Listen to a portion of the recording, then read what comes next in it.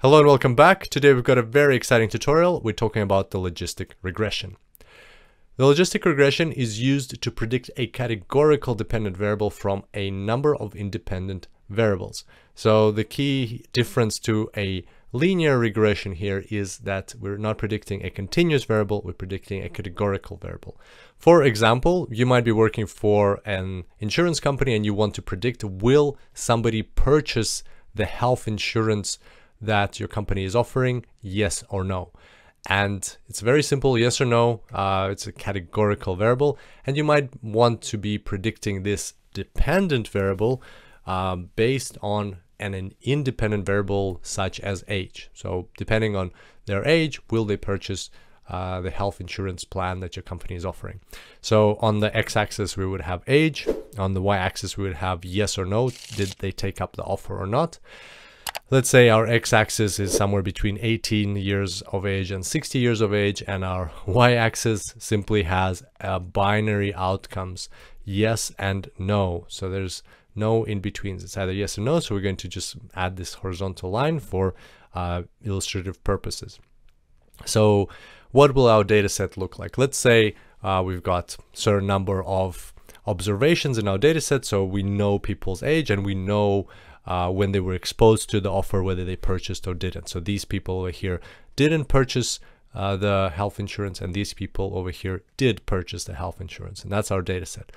So as you can see, it's very different. This plot looks very different to what we were working with in the linear regression tutorials. So we can't simply draw a linear regression line, a sloped a line through these points. It makes no sense. So that's why the equation for logistic regression is slightly different. Here it is.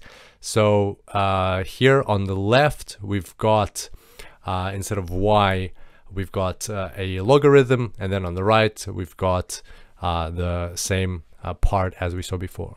The important value to us here is p, and that is the probability that we'll be working with just now. We'll see it in action. So let's look at the logistic regression curve. The logistic regression curve looks like this, and it's also called the sigmoid curve. And how does this work in action? Well, let's say we have two new observations. Let's say we've built this model based on this data. We have a logistic regression. How will it apply to new observations? Well, let's say we have two new observations, somebody of age 35 and somebody of age 45. What we do is we will need to project these values onto our logistic regression, find out where they fit there, and the logistic regression will give us probabilities. So this value, everything here is between 0 and 1, so no is a 0, yes is a 1, and in between are the probabilities. So the logistic regression gives us probabilities of somebody saying yes, of somebody taking up that offer. So for the 35-year-old, it's a 42% chance that they will take up the offer based on this model. So this is what the model is predicting. It's predicting a 42% chance they will take up the offer. And for the 45-year-old, there's an 81% chance they'll take up the offer. So we could stop there. That is the P, that is the probability that we see in the equation on the left, that's hidden inside that logarithm. So we could stop there and we could use these probabilities, and that in some use cases, that's what the logistic regression is used for. We just deal with the probabilities once we have them. But in most cases, we want a binary outcome, a yes or no outcome. And so for those situations, we split our curve into two, our plot into two. Anything above this line, this middle line, anything above with a probability of 50% or higher will be projected into a yes, into a binary 1, and anything below the 50% line will be projected into a no, a binary 0. Our points would end up here. So based on this logistic regression, we would make the conclusion that the 35-year-old would not purchase our insurance plan and the 45-year-old would purchase our insurance plan.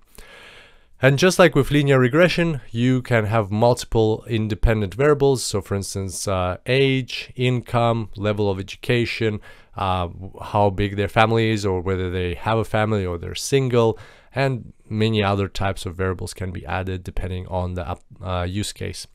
And our equation will look like this in this situation. So there you go. That's logistic regression in a nutshell. I look forward to seeing you next time. And until then, enjoy machine learning.